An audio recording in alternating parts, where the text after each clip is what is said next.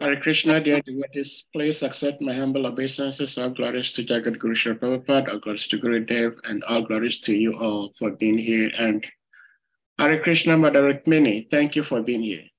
Hare Krishna, thank you for inviting me to Africa once again, Sahadev Prabhu. Hare Krishna. So, dear devotees, today we are very much honored and blessed to have the association of Her Grace Rukmini Devi. If you are here and you are not familiar with her, then maybe you just came from a different planet recently.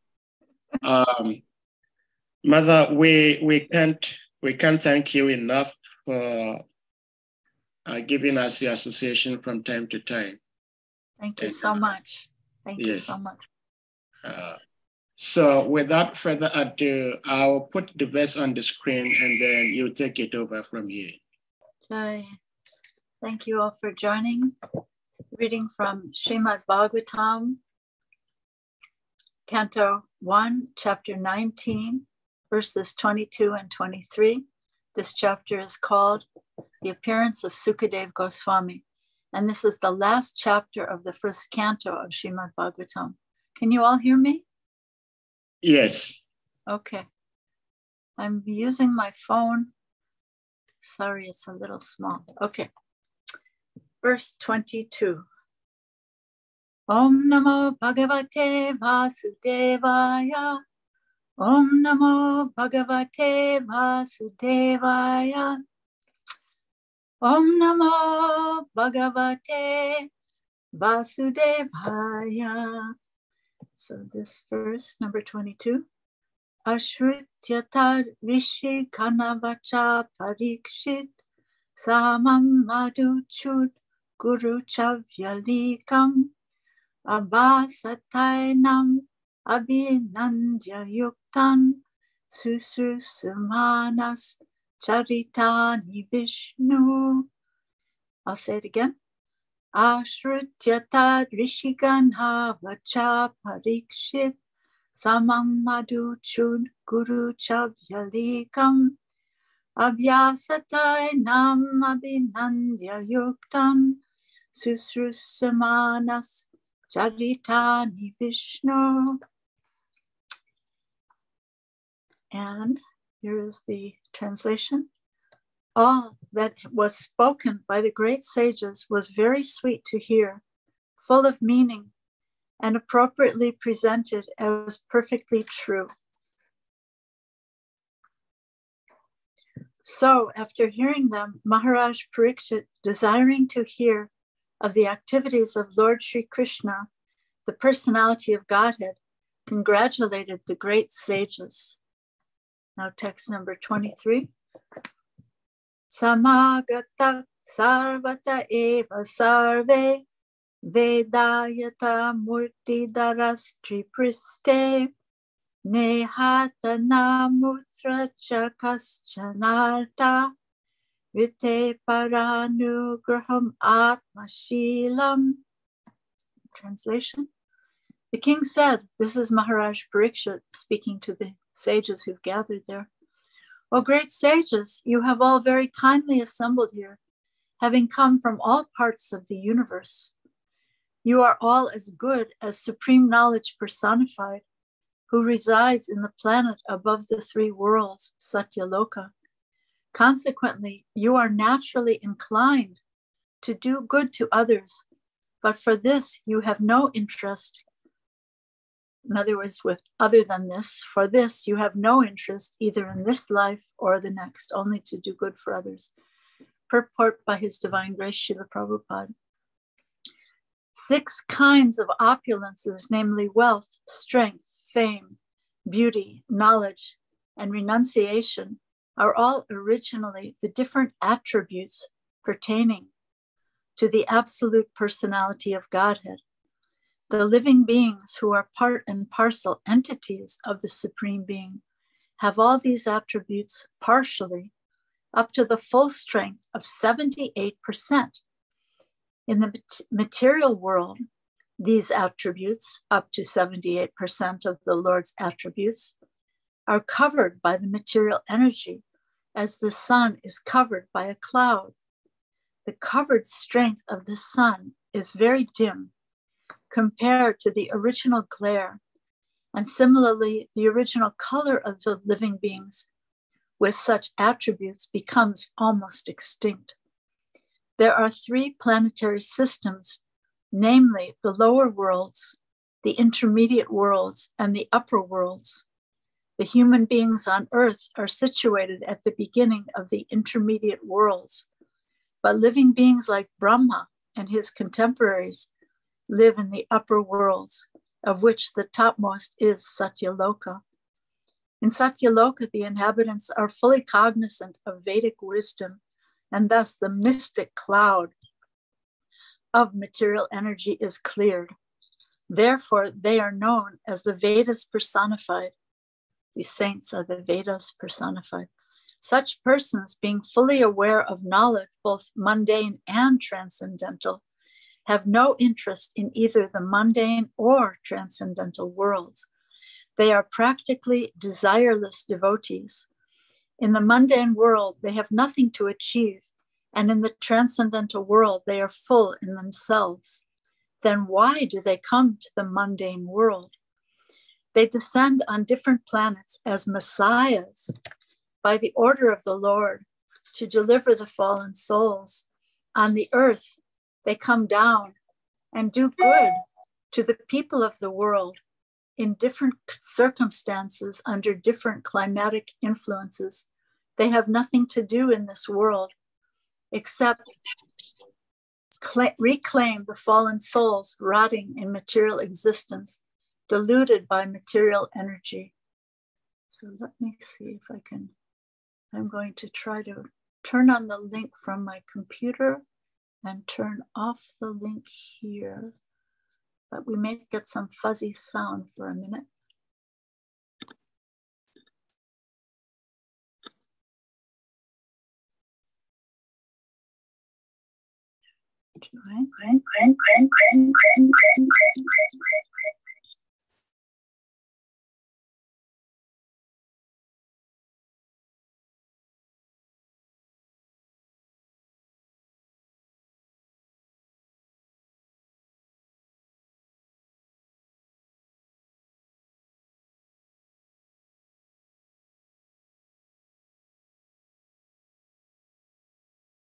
Hare Krishna. Can you all hear me okay now? Yes, I think so. Can you hear me? Very yes, good. Very okay. Clear. Okay, very good. Yes. So I think you can take the purport off the screen. Thank you so much, all of you, for being here. Thank you for welcoming me to Africa once again. And I wanted to start by saying that today is the holy appearance day of Sri Advaita Acharya. And it's if you're able to fast, you could fast till noon today. And I wanted to say that Sri Advaita Acharya is an extraordinary personality because he's God, but he's also in the mood of a servant. So he's a combined form of Sadashiva and Mahavishnu. And he prayed for the appearance of Lord Chaitanya Mahaprabhu.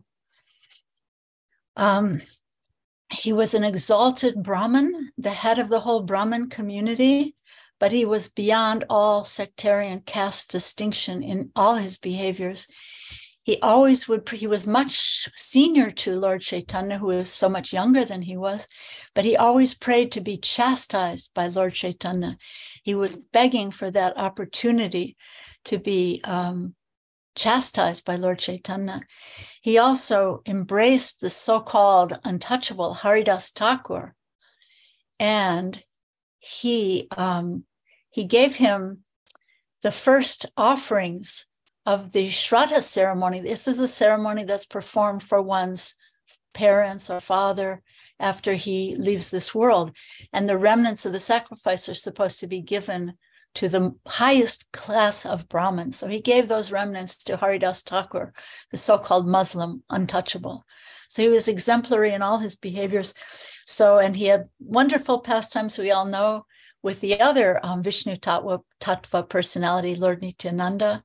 You can read about them in Chaitanya Charitamrita. I just wanted to share a little verse that he spoke which is very insightful into his character of exemplary servant leadership. So let's see here. Okay. Chaitanya Radasa Mui Chaitanya Radas. Chaitanya Radasa Mui Tara Dasa Radas. He said, I am a servant of Lord Chaitanya, a servant of Lord Chaitanya, a servant of Lord Chaitanya, and a servant of his servants. So this beautiful verse is from Chaitanya Charitamrita Adi Lila, 6th chapter. It's the 86th verse. So yes, so now to continue on to speak a bit about the verse and the purport, these two verses. In the beginning of the purport, Srila Prabhupada mentions that we individual jiva souls are now covered by clouds of forgetfulness. But if we can begin to allow the Krishna sun to shine in our hearts, then we can develop up to 78% of the qualities of Krishna, but in tiny, minute quantity. That's so amazing, right? So what is Srila Prabhupada talking about here? He's referring to his Nectar of Devotion summary study of Rupa Goswami's Bhakti Rasamrita Sindhu that describes how Lord Shri Krishna has 64 transcendental qualities, and 50 of them are possible for individual living beings like us to develop in tiny quantity. And then there are 5 more that are sometimes partially manifested in Lord Brahma or Lord Shiva. And then another 5 that are manifested only in Krishna and Lord Narayan. I'm going to read these. And then there are 4 more that are only manifested in Krishna himself. So I'm not going to read all 64, but I want to read the ones that are above the initial 50. If you want to read about these qualities, you can look in Nectar of Devotion, chapter 21, which is called The Qualities of Sri Krishna. So, first of all, let's see, here we go. My book flipped. Okay, so the special above the 50 qualities that are available for us if we choose to develop up to 78%. There are 5 special qualities that are only there in Lord Brahma, Krishna, of course, and Lord Brahma and Lord Shiva. These are changeless. They are changeless, all-knowing, ever-fresh, Satchidananda, possessing an eternal blissful body, and then possessing all mystic perfections, okay? So then there are 5 more that are only there in Krishna and Lord Narayan. And those are inconceivable potency, uncountable universes generating from their bodies, the source of all incarnations.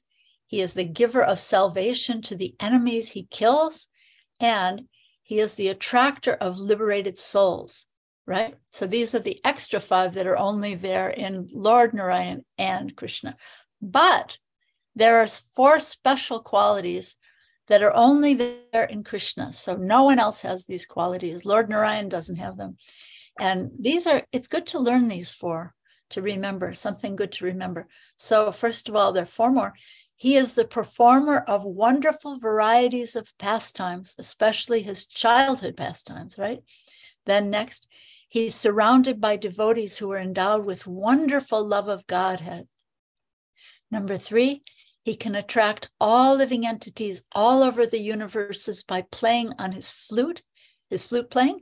And then the last one, he has a wonderful excellence of beauty, which cannot be rivaled anywhere in the creation. So just to go over those 4, his pastimes, his wonderful devotees with their special love, and then his flute playing, and then his beauty. Okay? Got that, everybody? So yeah. So what's being talked about here in this purport is it's really about becoming transparent to reflect the qualities of Krishna in ourselves.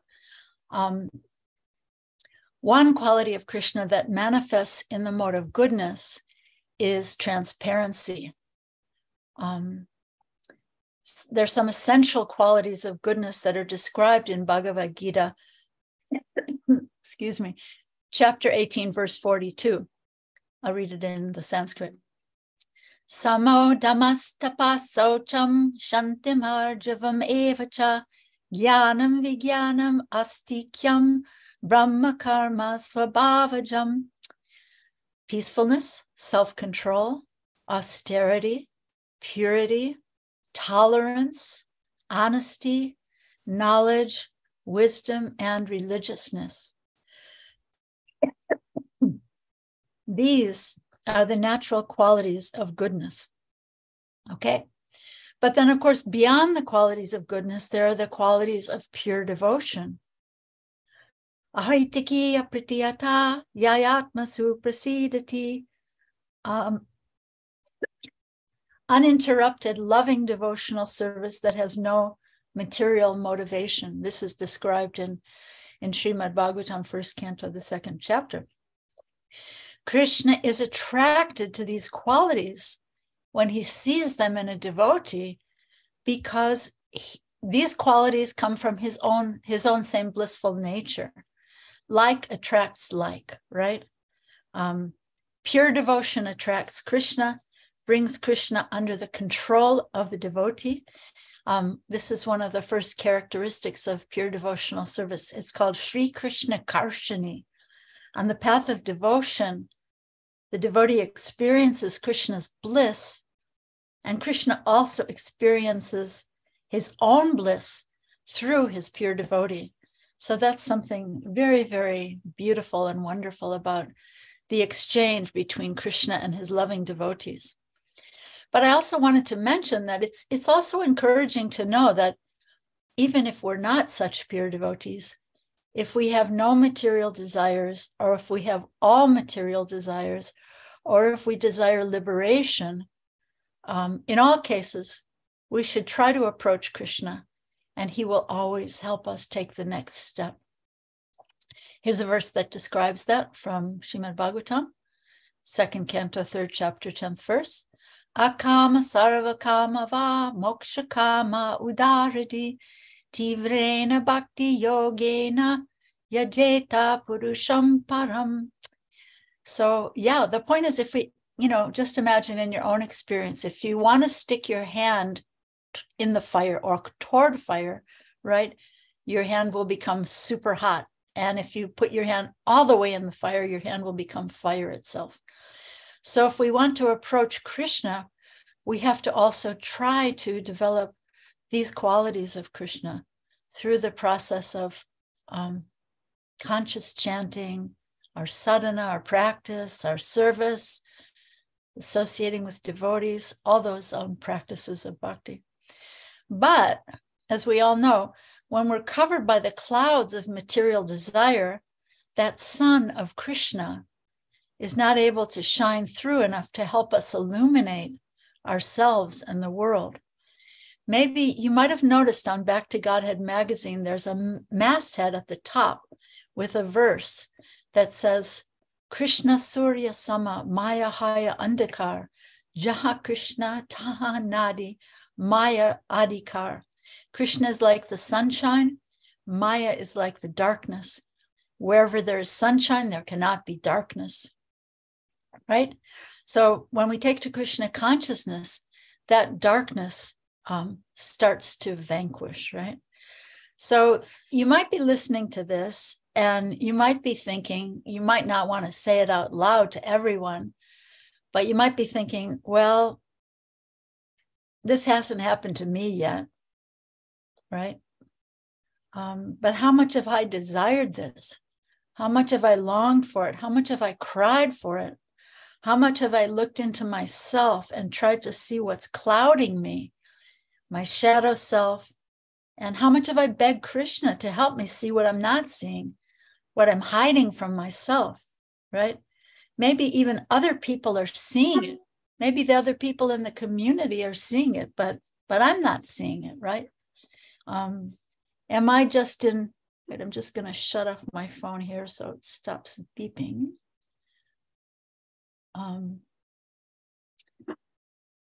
You know, I think I forgot to chant prayers. Let me just say a few prayers here. Om Jnana Timirandasya Gyananjana Salakaya Chaksun Militamina Tasmai Shri Gurave Namaha Namam Vishnu Padaya Krishna Prestaya Bhutale Srimate Bhakti Vedanta Swaminiti Namane Namaste Saraswate Deve Gauravani Pracharine Nirvishesha Sunyavadi Paschatya Deshatarine Vanchakalpatarubhyascha Kripashindu Bhayevacha Patitanam Pavanebhyo Vaishnavebhyo Namo Namaha Jai Shri Krishna Chaitanya Prabhu Nityananda Shri Advaita Gadadhar Shivasadi Gaura Bhaktavrindam Hare Krishna Krishna Krishna Hare Hare Hare Rama Rama Rama Hare Hare. I have to apologize to all of you. I was so excited to share something about Sri Advaita Acharya that I forgot to chant the important prayers and beg for mercy, which is what I'm talking about right now, begging for mercy, right? So I was thinking, how much have I really begged Krishna for his mercy? Am I just in a kind of a blame game that, thinking inside myself, maybe I don't vocalize it to anybody else, but this process of Krishna consciousness doesn't really work. It's all a bunch of false promises. I tried. Nobody's really experiencing this. But there are great spiritual scientists like Sukadev Goswami, we're reading about in these verses of the Bhagavatam, Maharaj Parikshit, and Srila Prabhupada, great spiritual scientists who've tested the formula and found it to work. So what about you? And what about me, right? Is this possible for us as well? Or are we just going to be stubborn, thinking it's stubborn and stuck? Are we just going to be stubborn and stuck, thinking this is not possible for us? Yeah, and it's said that the lotus feet of Krishna are like a boat that so many saints and sages have used to get to the other side of the ocean of material miseries. And the miracle or the mystery about that special boat, that's so different from every other boat you ever heard of, is that those saints and sages have left that boat on this side for us to use as well. Isn't that such a beautiful miracle? So Srila Prabhupada calls Krishna consciousness a science. And it's also an art. So it's a science and it's an art as well. So I looked up in the dictionary, what does Webster say is the definition of science? Science is a branch of knowledge or study dealing with a body of facts or truths systematically arranged and showing the operation of general laws. So have any of you ever done a science experiment in a chemistry class and maybe the experiment didn't work? Why didn't it work? Well, the first question is, did you follow the instructions? Did you wash the test tube first before starting the experiment? And if the answer is, oh no, I forgot that part, then what do you expect, right? And so in the same way, by the same token, if we don't deeply engage with the authentic principles of Krishna consciousness, what do we expect? Isn't the science of the soul, the science of becoming free from the cycle of repeated birth and death, isn't that the greatest science of all, the highest achievement that could ever be achieved, right? So it's the greatest science. So we need to apply the science as it's prescribed by the great scientists. So then what about art? What's the definition of art? Webster says that art is the quality, production, expression, or realm of what is beautiful, or of more than ordinary significance. So could we say then that Krishna consciousness is the science of how to meet the beautiful Supreme Personality of Godhead face to face by becoming transparent to his own beauty reflected in ourselves, right? Because by nature, we're of the same beautiful quality also. So that's the point that is made in this purport so beautifully by Srila Prabhupada, and I really want to highlight.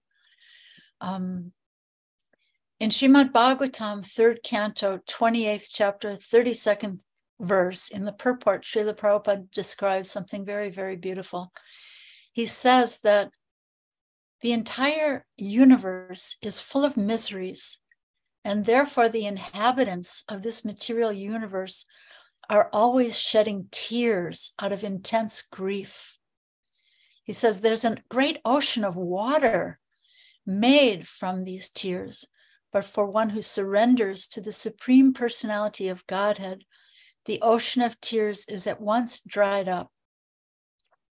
He says one need only see what? The charming smile of the Supreme Personality of Godhead. Then the bereavement of material existence immediately subsides when one sees the charming smile of the Lord. Isn't that beautiful? So that's why I'm saying it's a science, but it's also a beautiful art, right? And here's a bit more about his charming self to attract our hearts. I wanted to share this with you. This is from Rupa Goswami's Padyavali. He says, he's talking about his dear Krishna. He says, because he is tender with affection, because he promises to make you fearless, because he quenches the anxiety of the anguished, because he is munificent, because he withers sin, because he offers a home of infinite fortune, his mere desire turns an ocean into dry land into ocean, a speck of dust into a mountain into a clod of clay, straw into a diamond hard bolt of thunder, a thunderbolt into simple straw. He can turn fire as cold as ice and ice into a flame. All my obeisances to Lord Sri Krishna, who loves to play in wondrous and mischievous ways. Isn't that beautiful? That's why I say it's a science, but it's also an art. So this is Padyavali, verse number 6. Padyavali is Rupa Goswami's verse book of his favorite verses. You can also have a verse book of your favorite verses, just like Rupa Goswami. So I wanted to say Srila Prabhupada describes faith. So we can't really approach this transcendental, beautiful realm without a speck of faith, right? So how can we get a speck of faith in this wonderful realm of Krishna? Srila Prabhupada describes faith as an unflinching trust in something sublime. An unflinching trust in something sublime. Okay, so what does sublime mean? What's the definition of sublime? Sublime means elevated or lofty in thought or language, inspiring awe or veneration, supreme or outstanding, higher, noble, or pure. That's the definition of sublime. Prabhupada uses that word sublime, right? So what could be more sublime than Krishna, the Supreme Personality of Godhead, Vrindavan, his own spiritual home, the devotees of Krishna, the teachings, descriptions, or pastimes of Krishna with his loving devotees, right? So how do we get this faith? Srila Prabhupada explains that faith is awakened by the agents of the spiritual world, who are the Vedas personified. We can't just learn a little bit of Sanskrit and then hang a shingle outside our door that, oh, I'm a great scholar of Sanskrit. And no, we have to take it from the great saints. We have to take the understanding of the Vedas from the great agents of the spiritual world who are emissaries of Krishna. And Srila Prabhupada describes those emissaries of Krishna as messiahs toward the end of this purport. This is so beautiful. I want to share this again. This is from the purport we read today, talking about these agents of Vaikuntha, these emissaries, these messiahs. Prabhupada says, they are full of knowledge, both mundane and transcendental. They are practically desireless devotees. In the mundane world, they have nothing to achieve. And in the transcendental world, they are full in themselves. Then why do they come to the mundane world? They descend on different planets as messiahs by the order of the Lord to deliver the fallen souls. On the earth, they come down to do good to the people of the world in different circumstances and different climatic influences. Like Srila Prabhupada, we heard he came to Africa 5 times. Why did he go to Africa 5 times? Because they have nothing to do in this world save and except to reclaim the fallen souls rotting in material existence. That's us, right? Diluted by material energy. We were all rotting in this material world. And these emissaries, these messiahs come to save us, to reclaim us and bring us back to Krishna. So to me, this whole purport is about how to awaken that transparent shining, that reflecting of Krishna's beautiful shining qualities in ourselves. But then we naturally have to think, what's the nature of the clouds that cover us? So after Krishna, in the 16th chapter of Bhagavad Gita, after Krishna describes the transcendental divine qualities in the 16th chapter, in the first verse, you can look it up, then he describes the clouded qualities of our lower nature. These are all the things we don't want in our character: pride, arrogance, conceit, anger, harshness, and ignorance. So just as Krishna is so attractive by his beautiful qualities, when we see these qualities in ourselves or someone else, we become repelled, right? If someone's angry, we want to run away. Or if they're proud or arrogant, we just want to run away and hide, right? So I think we have to beg Krishna to help us to see these clouds in our own character and not see those clouds in the character of others, right? And beg Krishna to shine his Krishna sun into our hearts so that we can better see ourselves, see the world as it is, and see Krishna himself in truth, and to see in all humility, not finding fault with others, right? So, you know, in these verses, the last few verses that you all read in this chapter, we can see the humility of the great Maharaj Parikshit. He's the most exalted emperor of the whole world. And the words he expresses in some of these verses of this chapter, I wanted to read a couple of them. Let's see, verses 15 and 16. Oops. Let me see here.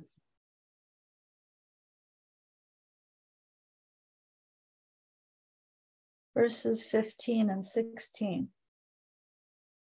Oops. Here we go. Sorry for the pause here. Okay. This is Maharaj Parikshit speaking. Now, he's the emperor of the world. He's not just the president of Kenya or the US or Canada. No, he's the emperor of the whole world. And he's such a great personality that sages have come from all over the universe just to assist him at the time of his death. Here's his humility. He says, "Oh, Brahmanas, just accept me as a completely surrendered soul, and let Mother Ganges, the representative of the Lord, also accept me in that way. For I have already taken the lotus feet of the Lord into my heart. Let the snake bird or whatever magical thing the Brahmana created bite me at once. I only desire that you all continue singing the deeds of Lord Vishnu." And then in the next verse, again, look at his humility and his eagerness to hear, right? He says, again, after offering obeisances unto all of you Brahmanas, I pray that if I should again take my birth in the material world, I will have complete attachment to the unlimited Lord Krishna. association with his devotees. And here's a really important one, and friendly relations with all living beings, right? So this is the nature of the humility of such a great personality. So yeah, Srila Prabhupada came as a transparent Messiah from Krishna in all humility to deliver us from this rotting material world. And we also need to, what did he ask of us, right? He crossed the 7 oceans and 7 seas and then went back around the world 13 times. So what is he asking from us? We need to imbibe this mood from him if we're going to be able to touch the hearts of others and share this beautiful, shining sun of Krishna consciousness. Yeah, so this is not just book knowledge that we can learn a little Sanskrit and think we know everything. No, it's a mood of empowerment and humility that has to be imbibed from the great messiahs, right? So I want to close this class with just one little story of Srila Prabhupada. He was speaking at a university about the qualities of the first-class person, the second-class person, and so on. And one proud, arrogant student challenged him. And he said, "Oh, so I suppose you think you're a first-class person, huh?" And Srila Prabhupada responded in such a humble way, so exemplary for all of us. Such a great Messiah, but yet he's responding so humbly. He said very quietly, he said, "Oh no, I am only 10th class. I am only the servant of all the others." This was his response. So this kind of humility will open our hearts and open the hearts of those who hear us, those who come to our temples to meet us, or meet us anywhere, you know. People will be so moved by those qualities of humility. They'll be attracted that, what is this person tasting? I want to taste that too, right? So the essence of Krishna consciousness is to taste what? The holy name of Krishna, and to share that taste with others in all humility. So I wanted to close with something beautiful from Bhaktivinoda Thakur from his Sharanagati. I find this also very artful, his words, very poetic. He says, he's talking about the holy name, first of all. He says, "I shall buy and plunder," that means steal, "the mellows of the name of Hari, and becoming thoroughly intoxicated by those liquid mellows or rasas of the holy name, I shall become stunned. By touching the feet of those great souls who are able to relish those mellows, I will be constantly immersed in the sweet nectar of the holy name." And then he tells us how we can share that mood. He says, "When will there be an awakening of compassion for all fallen souls? And when will this Bhakti Vinod, forgetting his own happiness, with a meek heart, set out to propagate by humble entreaty the sacred order of Sri Chaitanya Mahaprabhu?" So this is the transparency of the Krishna sun shining in the heart of a compassionate devotee. So thank you all so much for being here, for listening. And what was important for you here? What's a takeaway for you? Or maybe you might have a question. Thank you all so much. Hare Krishna. Thank you so much, Mother Rukmini, as always, for the beautiful Krishna Katha. And so many things to be learned, especially if one paid close attention to your sharing. And I believe others may have questions also. And if someone wants to share their takeaway from the Katha today, one may also do so. Yes, we're talking about reflecting, right? Reflecting the Krishna sun. So let's reflect back. What did you hear? Yeah. So you may indicate by using the hand emoji or your physical hand, and you'll be asked to unmute. What I say, I have learned so many things, but what I would like to share particularly is when you first started speaking, you were talking about Sri Adwaita Acharya's appearance today. Yes. We are like about 90 minutes away from breaking the fast. How, even though he is the combination of Sadashiva and Mahavishnu, he felt he couldn't propagate the chanting of the holy names of the Lord. He had to invoke the Supreme Lord himself, and the Lord himself came as Lord Chaitanya. So that tells me that, of course, this is how I understand it, but I'm also putting it to you for a clearer and better explanation or understanding, that devotional service is not so easy to be imparted unto another person without the mercy of the Lord. And therefore, as much as we are eager to disseminate the teachings that has been given to us, we constantly have to cry for the mercy of the Lord. Otherwise, our effort may not be very effective. What do you think about that? That's absolutely beautiful. Thank you for such a beautiful, shining reflection. You know, here we are, tiny, tiny Jiva souls, and we want to try to reflect back out of gratitude. We want to reflect back we want to do something to show Prabhupada and our own gurus our gratitude.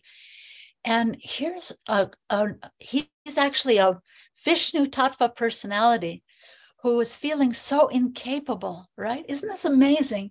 So Krishna, excuse me, Krishna is the original. There's a verse in this first canto we were just reading today, Ete chamsa kalapunsam Krishnastu Bhagavan Swayam. So there's so many different incarnations, but Krishna is the original. But what's amazing is here's Advaita Acharya, who, like Balaram, like Lord Nityananda, they are themselves the personalities of Godhead, but they're always in this serving mood, right? What to speak of us? So Advaita Acharya was so humbly offering tulsi leaves and Ganges water, begging the Lord to appear day after day after day, feeling himself so incapable to share the holy name and to save the people that he saw to be so fallen and so puffed up, so proud of their mundane learning there in Navadvip. He felt so incapable. So how should we feel? Can we become puffed up? What fools we would be if we become puffed up. So this is his example. That's why I called it servant leadership. And Bhaktitirtha Swami wrote so much about servant leadership. And I think we are really fools if we think we can lead without that mood of a servant, praying to be a servant. You know, that first verse I read of Advaita, Chaitanya Radasa Mui, Chaitanya Radasa Mui. What's the last line? Tara Dasera Das. I am the servant of Lord Chaitanya, the servant of Lord Chaitanya, the servant of Lord Chaitanya, and the servant of all his servants. So that's what we should be reflecting. That's what we should learn from these great examples, these great messiahs who've come down to save us. Thank you so much. What else? Any more reflections? Thank you so much. Anyone else with any reflections, questions, realizations, please? Miss Andrea, please unmute. Hare Krishna. Thank you so much to all the devotees at Hare Krishna Africa for hosting this Sangha. And thank you so much to Rukmini Walker Prabhu for this class. Before I leave, I just wanted to quickly reflect that the quote that I wrote down was the Krishna consciousness is the science of becoming transparent to Krishna's own beauty in ourselves. And I added a little note for myself as an instruction and in others. Just because that's my personal instruction that I'm getting from this class, is to look for Krishna's beauty, not just in myself, which is a challenge, but also in others, and to kind of take that on for the day. So thank you so much. I so appreciate it. Thank you, everyone. Thank you. Thank you for that beautiful addition. Looking for the beautiful qualities of Krishna in ourselves and others. Usually the materialistic mind is always looking for faults, right? But we should be like the honeybees to try to see what the beautiful qualities are. You know, even if someone would make a mistake, like I remember once when I was serving in the temple in Boston, Srila Prabhupada, one lady had cooked and she forgot that she had salted the sabji, so she salted it again. So it was inedible, but Srila Prabhupada didn't say anything. And when the Mahaprasadam came to the devotees, everyone saw that it was, no one could eat it. But Srila Prabhupada hadn't said a word. This lady was a little bit proud by nature. So the next day she cooked again and she corrected her mistake and she made everything in such a wonderful way, so delicious. And the next day, this is something to learn. The next day, Srila Prabhupada said, oh, the sabji is so nice. Everything is so nice. Yesterday, it was a little salty, you know. So what a lesson, how to teach in the mood of servant leadership. Thank you, Andrea. Prabhu. Thank you so much. Krishna. Thank you so much, Mother. Anyone else with any question? Mother, you were talking about the example of Srila Prabhupada's humility when he was giving a lecture and one very proud student was challenging him. Are you a first class person? Prabhupada said he's a 10th class. There was a similar situation in one of Srila Prabhupada's public lectures in one university in Melbourne, where Srila Prabhupada was seriously attacked verbally. And they were Christians. They were asking Srila Prabhupada, it's very offensive. They were yelling at Srila Prabhupada. And he was sitting quietly, but the devotees, Srila Prabhupada disciples, they did not sit quiet. And so my understanding is that, yes, the spiritual master is the spiritual master. He is the Messiah. So he may have compassion for the fallen conditioned souls, for their nonsense. But what should be the mood of the disciples? For example, like I was saying, the disciples at the time, they actually told the upstarters, we came here in peace, but if you want to act crazy, we will meet you squarely with your craziness. So I think that is the mood I would take also if I find somebody being a nuisance to my Gurudev or to devotees in general. Mm-hmm. What do you say about that? Well, there are different. There could be different answers, but I think one important answer is to know the strength of yourself and to know the strength of the person who's opposing you. I'm reminded of a nice quote from, we have in the U.S. former President Obama, and his wife is a really brilliant lady, Michelle Obama. So they got attacked a lot, especially because he was the first Black president of the U.S., right? So they got attacked a lot. And so she had a saying that I thought was really beautiful that my husband, Anuttama Prabhu, and I always say to each other. We say, when they go low, we go high. You've heard it before? When they go low, we go high. When they go low, we go high. So when people are coming down to that level of anger, conceit, pride, arrogance, we can go get down and dirty with them and cause a big riot and a fight. And what will be the result? A bunch of people maybe, get harmed or killed or who knows what, right? Or we can go high. So I think the example, there's another story of Srila Prabhupada that's very beautiful. Someone was attacking him verbally. I believe this was at one of the pandals in India. Someone was attacking him, just like lashing out at him, criticizing. Prabhupada was just sitting so humbly, just, looking down. And afterwards, the devotees asked him, what was that about? And what should we have done? And Prabhupada was saying, oh, it must have been some offense that I made to that person in a previous life. so humble. But your question is really about what should the disciples do. But I think it's very good to respond in a mood of gracious humility and try to help the person, remove the person from the situation of creating offenses, right? Like, what would I do? If I were in that situation, I guess I would go up to that person and try to speak to them and say, I like what you said at first. We came in peace. So let's also just discuss in peace, okay? So what I would try to do is probably help that person leave the room, and maybe I could talk to that person in the other room. It's really interesting, you mentioned Christians, but they're just like Vaishnavas. They're Vaishnavas who are in different moods. There are Christians who are in different moods, and Srila Prabhupada would always extract the mentality of the person who was speaking. He wouldn't meet someone at face value. He would always see in the heart. So I think arrogant behavior, conceited behavior can also be turned around by gracious humility.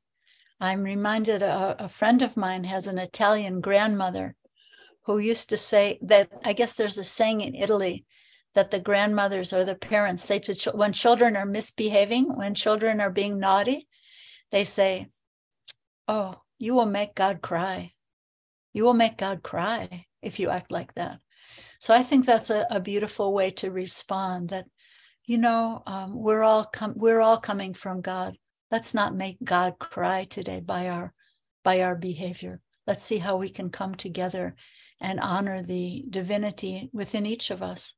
That's a good way to respond.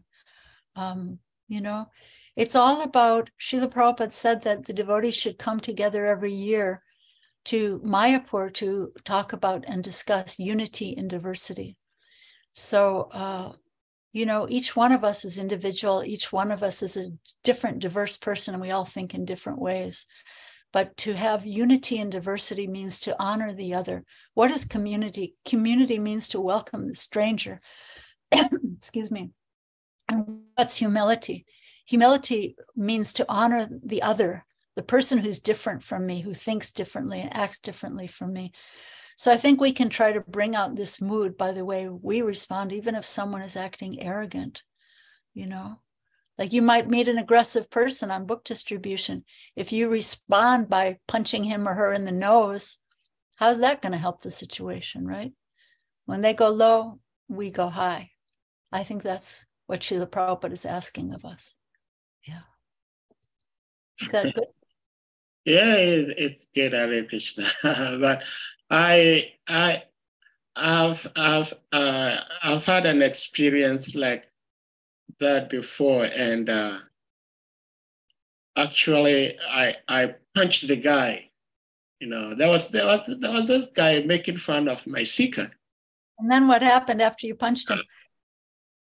Well, he stayed away from me because, like you're saying, I assessed myself and I assessed the guy who was making fun of me. I was in a public transport. Doing book distribution. I was moving from one place to another. And this guy he was sitting behind me and he kept pulling on my seeker and making mockery of me, and everybody was laughing at me. So I told him, "Hey, buddy, what are you doing? Don't do that." And he kept doing so. And he was pulling my head so forcefully behind, And I think part of the reason why he did that was because he thought I was a foreigner. I didn't understand the language, but I mean, it was in my mother country. It's my mother tongue. I understand the language. But because usually when we go out, we speak in English, he thought I was an immigrant and making mockery of him. So I gave him a punch in the nose, and he stayed away from me and said, so these people. And so I'm thinking, depending on the situation, sometimes I believe that fire has to be quenched by fire, not water. Well, sometimes, that's what Krishna told Arjuna in Bhagavad Gita, right? Because they tried. They used good, peaceful words. Krishna himself went as a messenger. They tried. And finally, it was unavoidable.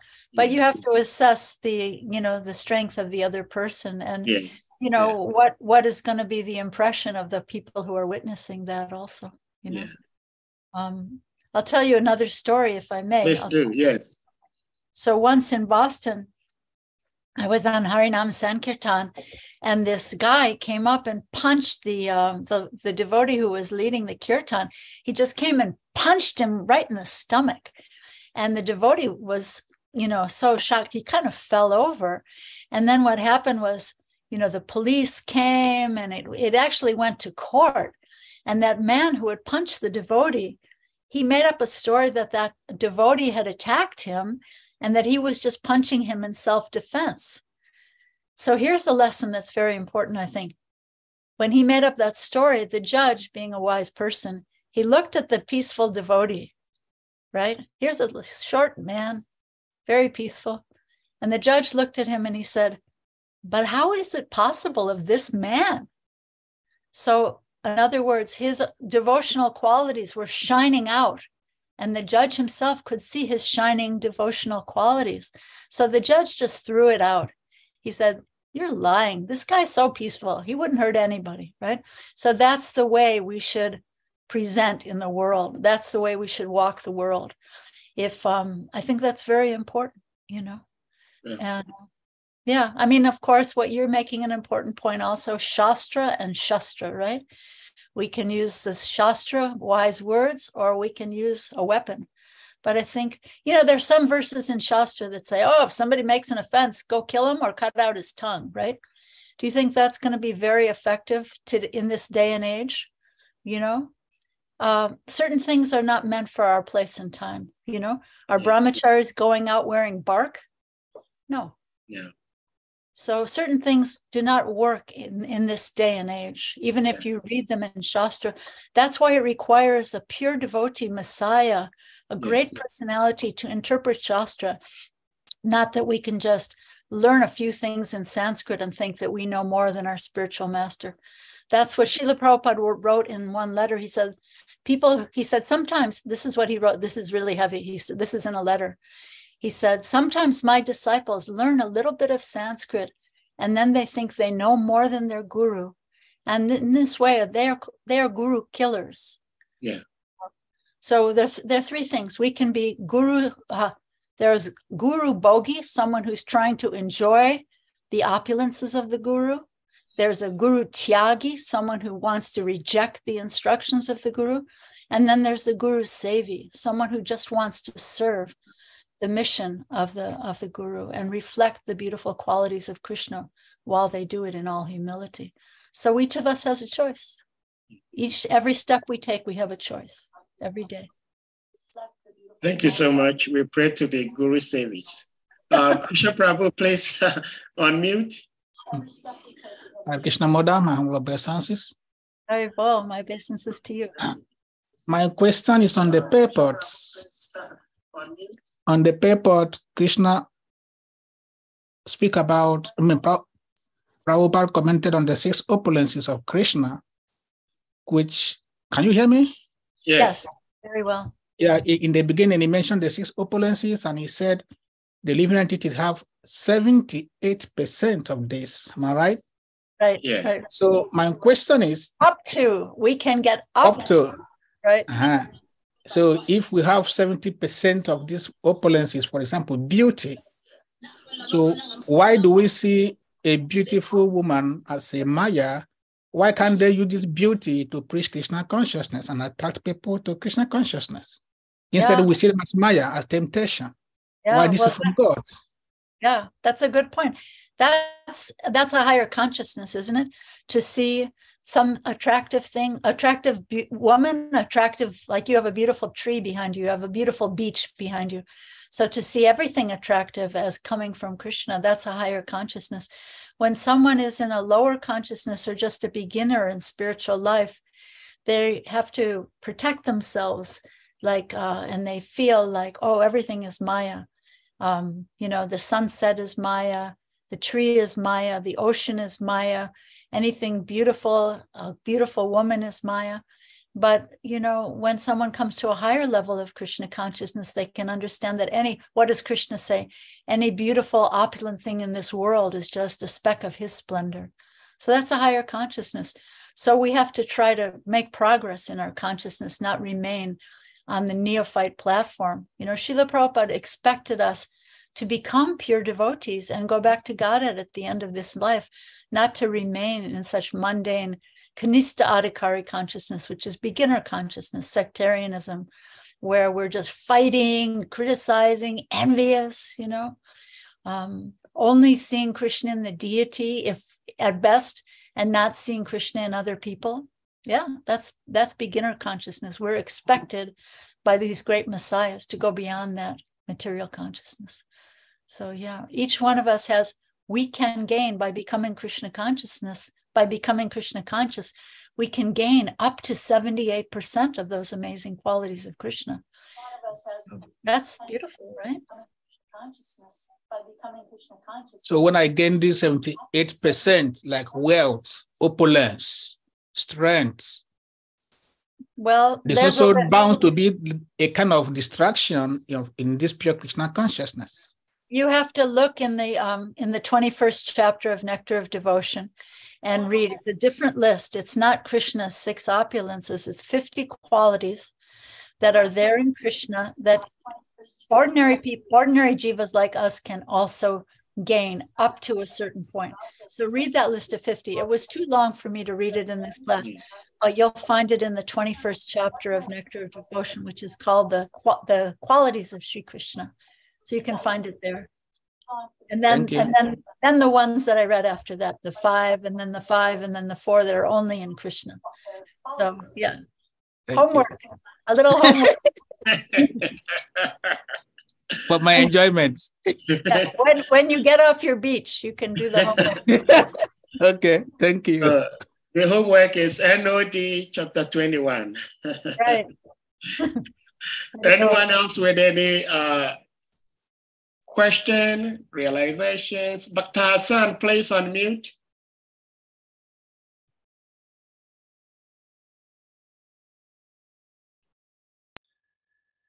Hare Krishna. Hare Krishna. Please accept my humble obeisances. Hare Krishna. I have this question I want to ask concerning about what Sahadev Prabhu just said, like punching somebody and the person stays away from him. And this come to my mind. And for instance, I have some colleagues at work, and these guys, they are Arab people. So sometimes it's more like they are trying to play a joke, you know, and they will hold my beads and they will be holding their fingers like this, like making the sign of a pig, you know. Of a pig? A pig? Pig. Yeah, like a pig, like they are making a sign of like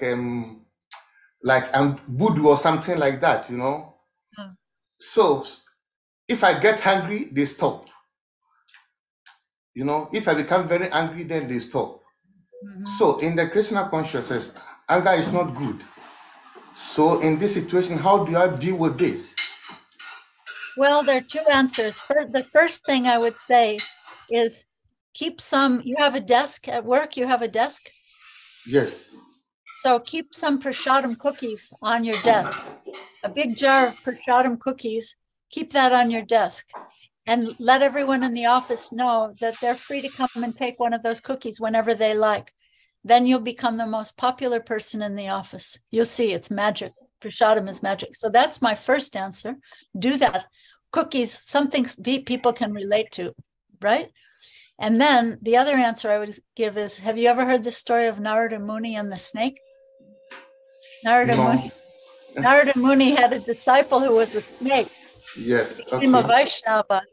And so then what happened was all the boys in the neighborhood, boys of the same mentality that you're describing of people in your office, the boys in the neighborhood heard that this snake had become a Vaishnava. And so then they started throwing rocks at him and teasing him because they thought, oh, he's not going to bite anymore. He's not going to retaliate because now he's become a devotee. So then the snake didn't know what to do because he was trying to change and have good behavior now, not act like a snake anymore. So the next time his guru visited, he told Narada Muni his problem. And Narada Muni told him, he said, I told you not to bite, but I didn't say you couldn't show your fangs. I told you not to bite, but I didn't say you couldn't show your fangs. So sometimes in a situation like that, we might have to show our fangs, but not bite. But still, even more effective, I would say, is have a jar of prasadam cookies on your desk. And then those people who are mocking you and calling you names, they'll become your best friends by the power of prasadam. You'll see. Next time I see you, I want to know if it worked. That's your homework. Okay, thank you so much. I'm very grateful. Are you married? Are you married? No. Okay, well, you have a mom? Yes, I have a mom, yes. Okay, get your mom to make some cookies. And if she's a devotee, she can offer them. If not, you can offer them. I'm living very far away from my mom. My mom is in Africa. Okay, well, get some devotee. Where are you? I'm in Barcelona, Spain. Okay, well, go to the temple, get some prasadam cookies, give a donation. You're probably making a nice paycheck working in Barcelona, Spain. So give a donation to the temple and get some prasadam cookies from the temple there and put them on your desk in a big glass jar and tell everyone you're in your office, these are free for everyone. You can come and take 10 every day if you want. As many as you want, you can come and take, and you'll see what the atmosphere will change. Okay. Okay, I think I have a way to do that, because most of the time, if somebody has his birthday, they bring some cookies and biscuits and so on. So I think I can do that. Yeah. Yeah. And even when it's not somebody's birthday, you can have them on your desk. Srila Prabhupada called gulab jamans the ISKCON bullets. And that's how he captured people's hearts. But bring something that they can relate to, not gooey gulab jamans, because they might think that's a little weird. So that's what I suggest. Let me know next time I see you if it worked. Okay, thank you so much. I'm very grateful. Thank you so much, Mother Rukmini. Talking about cookies, that reminded me of Mother Jagannath. Mother Jagannath, Gita Nagri. She used to prepare lots of cookies for me, and I used to distribute it to people. Wow, it's very effective. Yes. Wonderful. It melts people's hearts. Prasadam is the secret weapon. Yes, it does. Chakra Prabhu, please unmute.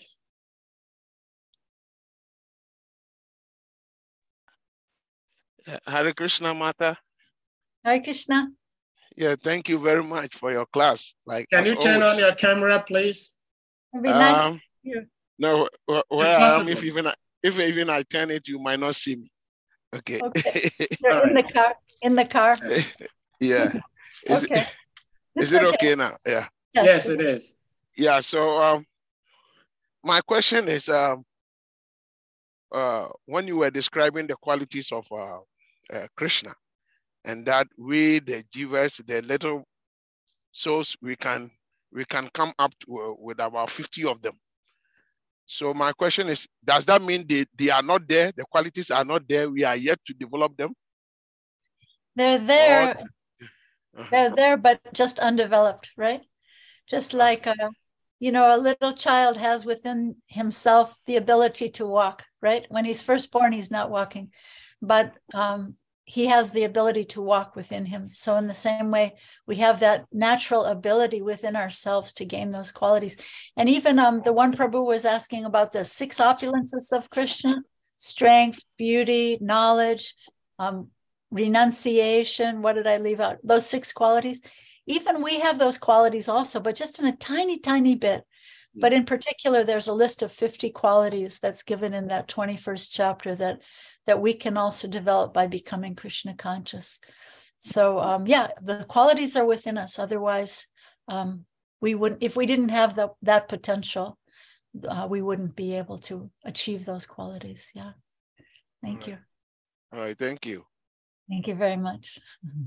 See, Mother, before you leave, I have a question. I don't think it's particularly related to today's text, purport, and the katha you shared. But there have been few times we had different people speak on this particular platform. And they said that the pure devotee, the spiritual master, for example, has no anger, has no pain, does not feel pain. And I think I would say I am of the opinion that the spiritual master has anger because he is living in this material world and is living in a human body. So the spiritual master feels pain, but having all these experiences or emotions do not take away his or her love for Krishna and the rendering service to Krishna. Yeah, because you're right. If one begins to feel that the spiritual master feels no pain, and we understand. I was just listening to one video of Srila Prabhupada and his disciples on a morning walk, and he was talking about initiation, that at the very moment one takes initiation, he bends all his sinful reactions. But he does not have to go back to commit more sinful activities. So if the guru is absolving all our sinful reactions upon himself, and we still think that he does not feel pain, how is that going to make us feel that this person is suffering on my behalf, therefore I don't have to continue suffering so that he does not suffer? Please shed some light on it, please. Yes, I agree with you. I think you're absolutely right. The spiritual personalities have a full range of emotions, but what we have to look at is what is their motivation. And Srila Prabhupada gives the examples of Hanuman and Arjuna and how they used anger in Krishna's service, right? Hanuman he was asked to go find Sita. He did more than he was asked by burning down the whole city of Lanka. He did that out of anger, but his anger was spiritual. Arjuna, Krishna spoke the whole Bhagavad Gita just to get Arjuna to come to the point of spiritual impetus for his spiritual anger. So you're right, but we have to look at what is my motivation. If I want to imitate Hanuman or imitate Arjuna, I'm just going to go out on the street with an AK-47 and shoot a bunch of people. No, that's not the proper use of anger. So we have to look at what is the motivation. And certainly the spiritual master would feel very sad when the disciple, Srila Prabhupada said he spent hundreds of gallons of blood making these disciples. Once he said to one of his disciples, I am spending hundreds of gallons of blood to make these disciples, and you are sending them away. So yes, he feels pain. Yes, he feels pain. So thank you so much. Thank you for again inviting me to Africa. I didn't even have to pay the airfare. I'm so grateful to all of you for being here and inviting me once again. And may Srila Prabhupada bless you all with a beautiful reflecting heart full of Krishna's sunshine. Thank you. Hare Krishna. Hare Krishna. Hare Krishna. So, I guess without further questions or realizations, in fact, there was something said in the chat room. I have to read it, Mother. This is from Parameshwara.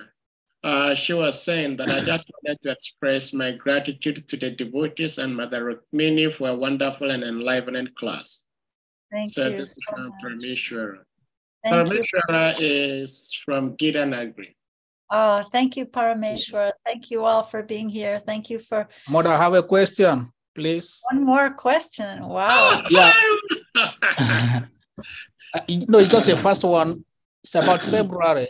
Saturday was supposed to get back to you. You know, you always start schedules when you can speak next month, February. Yeah, I think I'm probably not going to be able to do something in the month of February, but you can ask me in the future. Thank you so much. Thank you. Thank you so much. Okay. Hare Krishna. Hare Krishna. So, to Srila Prabhupada. Hare Krishna. So, dear devotees, we're going to humbly request you all to kindly unmute, and then we chant the loudest Hare Krishna Maha Mantra to express appreciation for our big and sweet auntie, Hare Krishna. Hare Krishna, Hare Krishna, Krishna Krishna, Hare Hare Rama, Hare Rama, Hare Rama, Rama Rama, Hare Hare. Hare Hare. Puja Kalpataru Kalpataru Kripa Sindhubhya Vacha Patitanam Pavanabhyo Namo Namaha. Jai. All glory to the grace Rukmini Devi ki. All glory to the Prabhupada.